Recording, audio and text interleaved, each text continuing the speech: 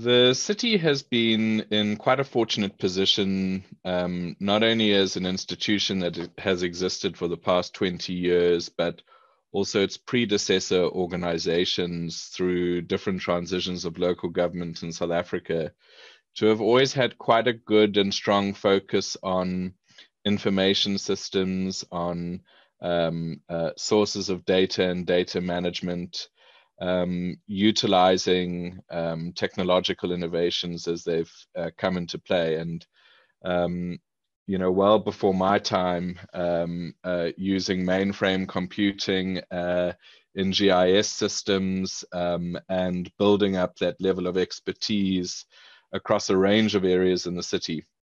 And I think really one of the big pivot points for the evolution of our approach as a laying the foundations of becoming a data-driven organization is probably around the early 2000s, when we started taking in enterprise-wide platforms, ERP systems that really standardized an approach to business processes, to information architecture, and I think laid the foundation for many of Cape Town's achievements.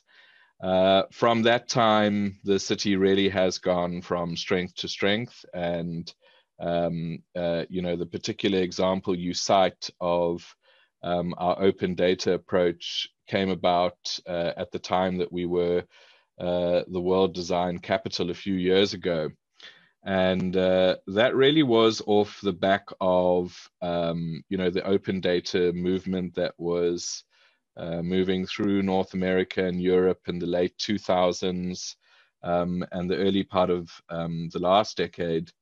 And I think the city was a beneficiary of that movement. Certainly the networks that we were tapped into internationally, this was a very big driving motor of data governance, data transparency at the time, and we wanted to be a part of that. And it was a signature delivery piece of the World Design Capital as an institution to encourage an open data approach. But really, I think that in more recent times, our decision to invest in specific data science capability that is not necessarily driven by vendor-based architectures or products, but rather about the rapidly emerging field of data science, has been a very big booster for our overall approach to data. And we made that decision around 3 or 4 years ago. It was off the back of, a lot of talk in the field and in the literature about the power of data and the power of data in public sector decision making if you could unlock it. And we realized that through that historic journey that I laid out, that the city is this incredible custodian and holder of so much data. And there must be a way of trying to unlock that and enable it for better decision making, and taking the commitment for better decision making beyond just a rhetorical commitment for, having some affinity for better public choices and better public policy. And so that was a very conscious effort. It was a very conscious effort to say, how can we bring these skills into the organization? Where do we locate them?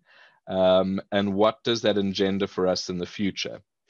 And from that point, about 3 years ago, we also broadened our view, not just thinking about data science as,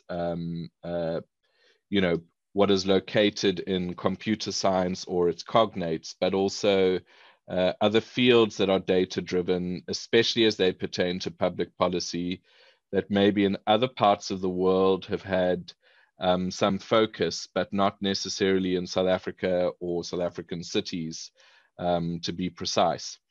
And that is, thinking about microeconomic tools for better public policy decision making using, as an example, cost benefit analyses. And so actually broadening our horizons for how we thought about data and what it meant, and being driven rather by the kinds of questions that we wanted to ask, the kind of choices we wanted to make, and where we would find the data and how we would manage that data instead of being driven by solely technological approaches.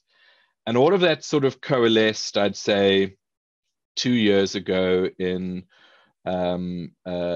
starting to form a data strategy approach. And that data strategy went across the organization. We were able to bring in some of these skills that I spoke about and leveraged existing capacities in the public policy and strategy space to bring together a data strategy that is organization-wide, that has as its focus better decision making internally as an administration, but also for what we do for the residents that we serve, as part of our reason for our existence.